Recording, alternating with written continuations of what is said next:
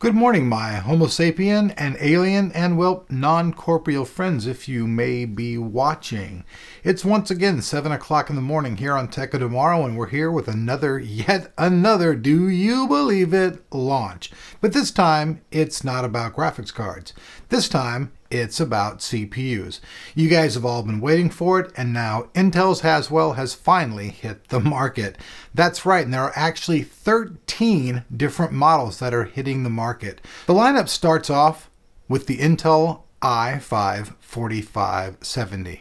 Now, this CPU is 3.2 gigahertz, and it's about $200 coming to the market, and it goes all the way up to the new i7-4770R. Now, the one that we're going to be reviewing today is the new i7-4770K. This is the only unlocked chip of the entire i7 line. There's actually one of the i5 that's also unlocked, and we'll talk about that in a second. So that's it. It's launch day. Let's jump in, talk about a few of the different CPUs, then jump into the test station, and then finally on to the benchmarks, and then let's see, hey, is this thing worth your money? All right, folks, so like I said, there's going to be 13 new CPUs for the desktop environment, starting off with the Intel Core i5-4570 that has 4 cores, 4 threads, a base clock frequency of 3.2 gigahertz, and a turbo speed of 3.6 gigahertz. There are a total of 3 different varieties in this series, as you can see in the charts. 2 of the models offer no hyperthreading, but the i5-4570T has that feature. Albeit that it has a clock speed of 2.9 gigahertz and a turbo speed of 3.6 gigahertz, it also has only 4 megabytes instead of 6 megabytes of level 3 cache. The i5-4570T, however, is the only desktop i5 that does have hyperthreading, as all the other models are seen with its absence. All the 4570 models feature Intel's 4600 graphics. The TDP is also pretty high on these SKUs, with the i5-4570 having a TDP of 84 watts. Now, I won't keep talking, folks, and go over every single one of the CPUs that are there. You guys can see there's also 4 more i5 CPUs, and then at the very last, we have 6 more of the i7 CPUs. Now, we have the 4770 series in many different flavors. We have the T, the S, the vanilla, as well as the R. But the CPU that we're reviewing today is the i7-4770K processor. It comes unlocked. It's hitting the market at about $339, has a total TDP of 84 watts, has 4 cores, 8 threads, has a base frequency of 3.5 gigahertz, a turbo frequency of 3.9. It also features memory of 1333 and 1600 megahertz, has 8 megabytes of level 3 cache, and features Intel's latest HD 4600 graphics. For those of you who are wondering what we're testing with, we're actually using a test bed that we were given by Inwin. It's the X-Frame. It's actually a pretty nice thing. So we decided to go ahead and use ASUS's new Maximus 6. That's right, their Maximus 6 Hero motherboard in combination with our new 4770K. We're also using a cooler called the Heligon by the people over at Silverstone. We're using 16 gigabytes of Kingston's HyperX memory that we have an XMP profile set at 2133 megahertz. For our boot drive, we have got a Patriot Wildfire 120 gigabyte SSD. And for our main drive, our media drive, we have the Western Digital 1 terabyte. Now, this is basically the same test system that you guys, the users, chose for us to use on our video card, only moved up to Haswell. So for those people who would like more information on our test system, the CPU, or the chipset, check out everything over on our website, www.techoftomorrow.com, which you guys can see in the link in the description below. Now, with that said, let's jump in and rock out to the benchmarks.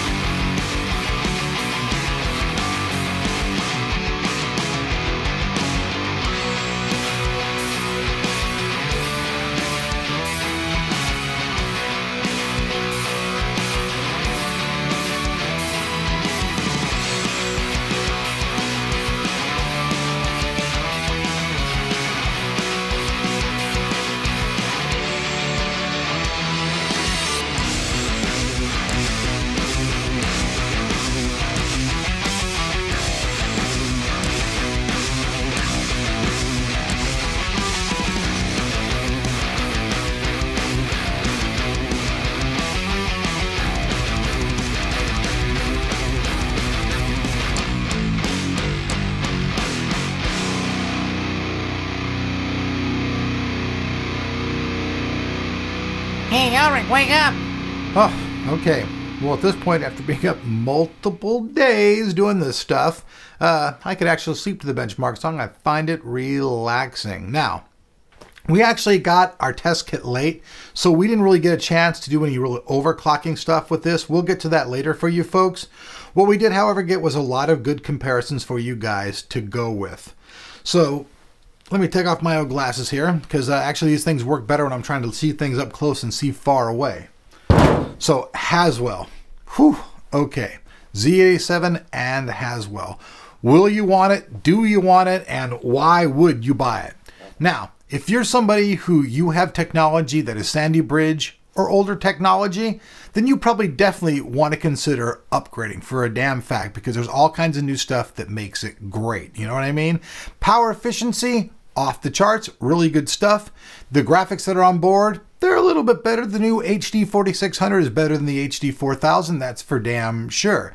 Now, if you're somebody who owns an i7-4770K though, however, and you're a gamer, I can't say in my right mind why I would recommend to you why you need to go out and spend $500. I mean, you'd be better off buying another video card and just pumping up your game and your video thing, because there's just not that much of a difference. And by $500, I mean because you have to purchase both the CPU and the motherboard. Your LGA 1155 motherboard will no longer work. You are going to have to purchase an LGA 1150 motherboard to make that new Haswell CPU have a home. So you guys saw in our test bed, we used the GTX 680 because we know lots of folks own that card, and we saw between 1 and 3 frames per second increase between using Haswell and Ivy Bridge. Now, I just don't feel like that's even enough reason to give an upgrade to.